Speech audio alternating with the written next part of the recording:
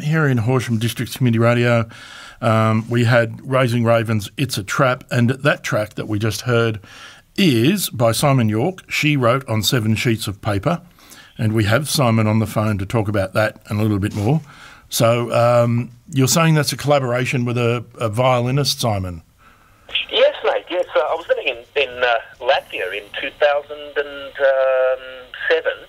I was gigging a lot in Europe, and my wife was born in Latvia, so it was a very convenient place to live. And I was doing an album in those days called Cream for the Soul, and I hired a lot of the local musicians, one of whom was Margarita Crane, and they were all from the orchestra there. And we sort of lost track a little bit over the years, but we kept in touch, and she moved to the US, where she lives now with a husband and 2 children. And when I wrote the song, I was sort of agonising how to make the song work, and I kept hearing a violin in my imagination, and I sent her a line and said, you know, would you like to play as feature artist, guest artist on the song? And she immediately said yes, so she recorded part in where she lives at home and sent me the part, what she recorded, and I mixed it in, and I'm just really, really pleased how it came out, you know, because it lifted the song to a whole new emotional level for me anyway, and I hope it does for for my listener. Yeah. Now, I mentioned to you that it has a sort of Spanishy feel to it. Yeah, right. And I noticed that your genre is blues, jazz, Christian and Latin. Those among the many. Yep. Did you have a sort of Spanish background, or is there a Spanish influence in you? No, none whatsoever, none that I'm aware of.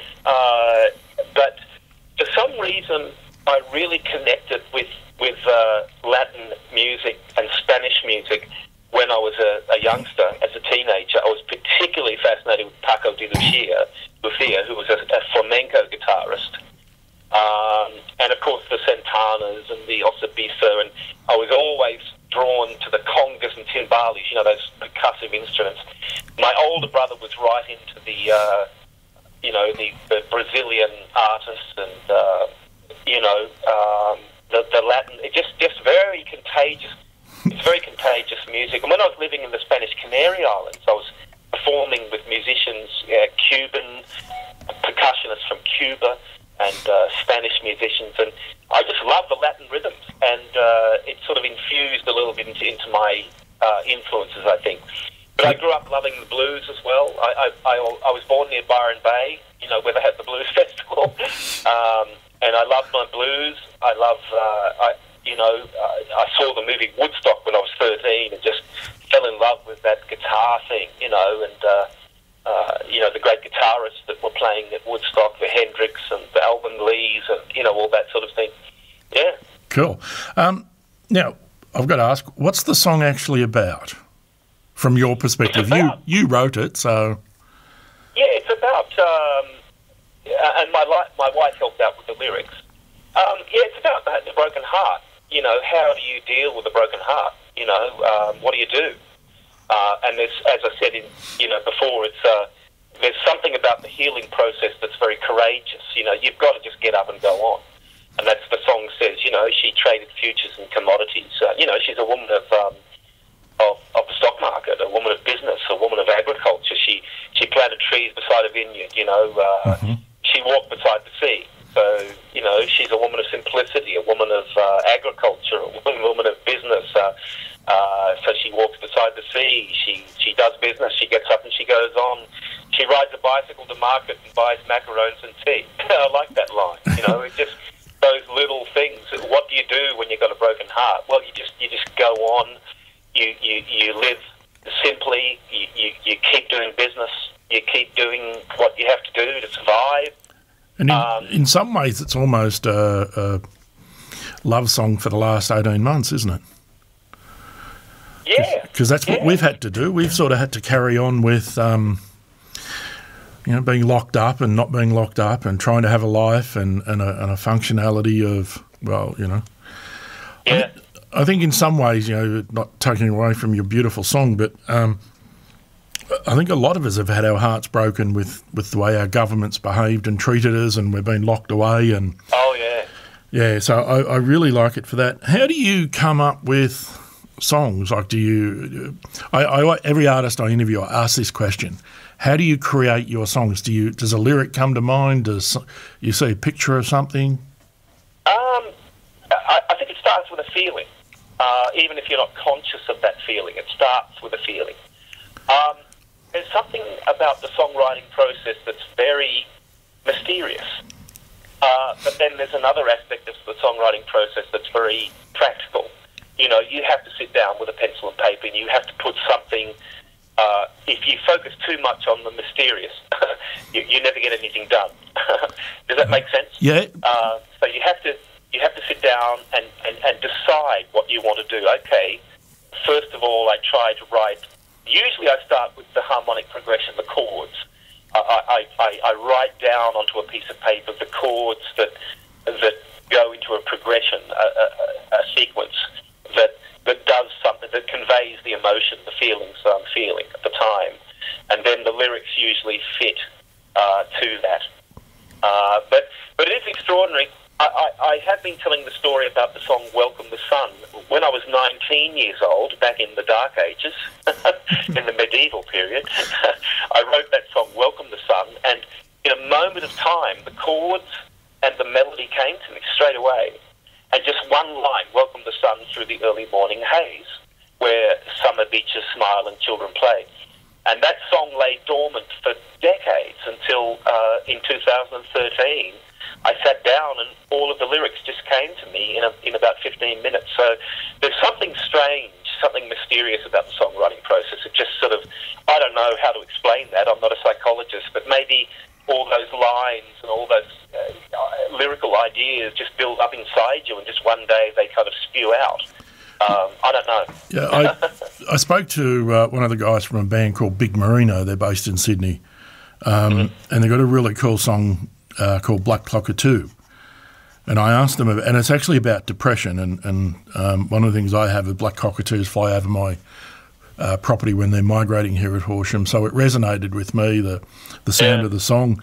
And apparently it just came about because the lead songwriter on that song loves black cockatoos, and he tried to work out how he could work that into a song about depression. And it's worth a listen to. I've played it a few times here. I've probably have to put it to rest for a little while. When you think of a bird, you know, you think of flight. There's a lot of imagery that comes from the image of a bird, you know, and in the ancient world, specific birds represented certain, like an owl represents wisdom, you know, and So I have a very binary mind because my background prior to my injuries was policing. So I had this very binary yes and no. Did you do something wrong? No, leave you alone. Yeah. Right, so I don't have this creative flair, and I'm in awe of anybody who has the creative flair that you and every other artist I play has. It's just, I would love to be able to do that. I would love to be able to, it's almost being a poet, isn't it? It's sort of poetry with music. Well, they say that it has to do with the different hemispheres of the brain. You know, if you're really good with like numbers and logic, and like to be an architect or a mathematician, you operate on the left-hand side of the brain that deals with, you know, things like organisation and, you know, you might be an events organiser or something like that, and logic and logistics is a left brain thing, and they say creativity is more of a right brain thing, and you know, there's the creativity rely, and I found this about myself. If I get into a creative mode in a day, if I set aside Monday for songwriting or music, I find something happens to me. There's a kind of fog that comes over my left brain, and it's very difficult for me to pick up a phone and talk to someone about things that are going on, or to do the books, or to do the accounting, or to write invoices. It's sort of something happens, and it's like the left part of my brain goes into a kind of a fog. So if I wake up in the morning and I think, right, I've got to do the tax today, or I've got to do the numbers, you know, I have learned not to touch the piano for that day, because the two things for me don't mix. Oh, cool. Now, do you have a day gig, or is music your day gig? Up until COVID, I was playing 25 years full-time, sometimes 6 nights a week. I worked out I did something like 5,000 gigs Oh, wow. in 20 years. And I was gigging all over. My wife and I were living on 4 of the Caribbean islands. We were living in Europe, and here in Australia I was gigging, in the sort of hot spots. Each winter I'd go to the snow, up to the Threadbow, Jindabyne, and do 6 nights a week there. And just before COVID, I was playing one night in a big gig. Fortunately, I wasn't the front man that night. I was just playing piano for another singer. And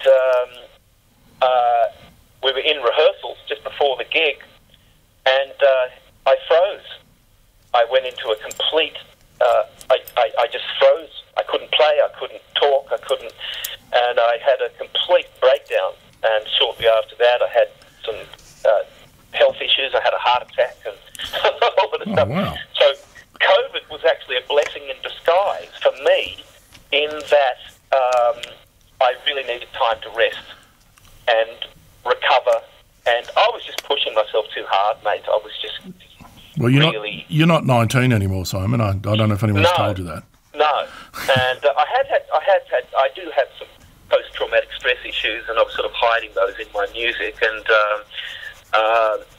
just the opportunity. So when I started writing this album, I thought it was going to be a really depressing blues album.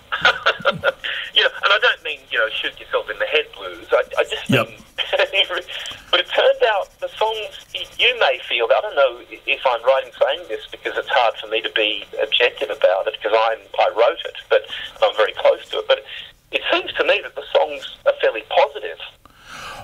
The one, as I said, she wrote on 7 sheets of paper. I think it's almost a love song, and a love song for this lady who's continuing to move through life with a broken heart, but also I think a love song for the generation or this particular time of life.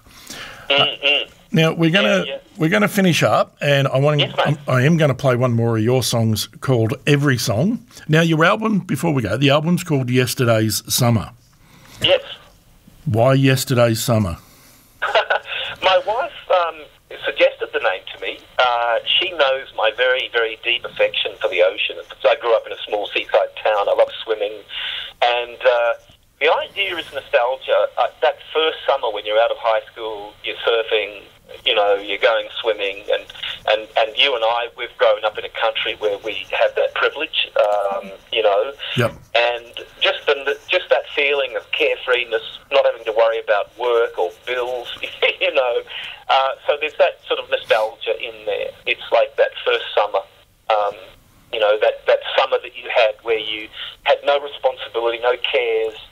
All you had to do was have fun. And that's, for me, that's what that represents. Cool. And, that feeling of carefreeness and just enjoying the beautiful sunshine and life. All right. Now, tell us a little bit about every song before I play it.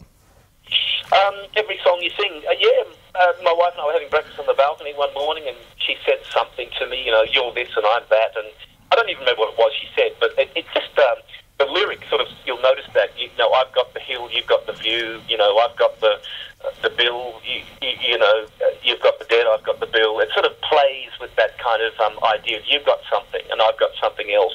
We bounce off each other and we love each other, and that's the fun of it, and that's the beauty of love, that's the beauty of a relationship. And so it's meant to sort of convey just the fun of love, the fun and the dependency that you have on each other, that love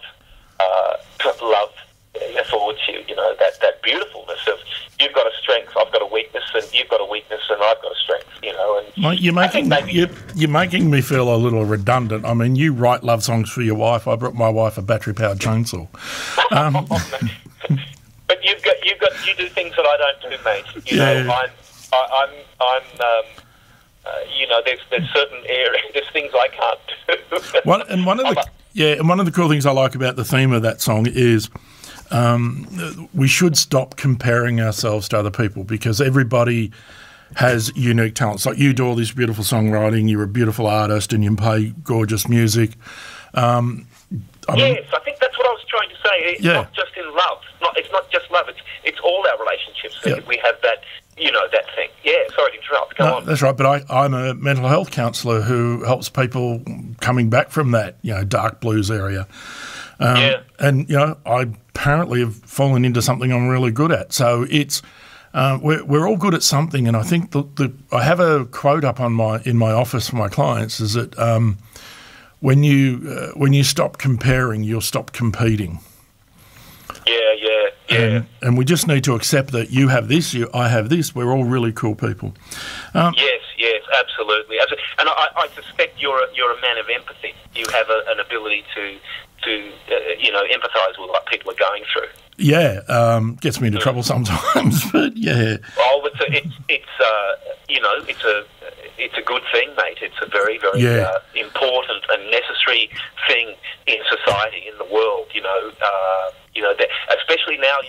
I try to mentor a lot of young musicians, and I just love encouraging these young artists that are coming up. And it's been a dark time this year, and people need encouragement. We need each other. We need each other's abilities and strengths. Absolutely. All right, we're going to finish up now. I know you've moved not too far from Horsham. I'm not going to say where.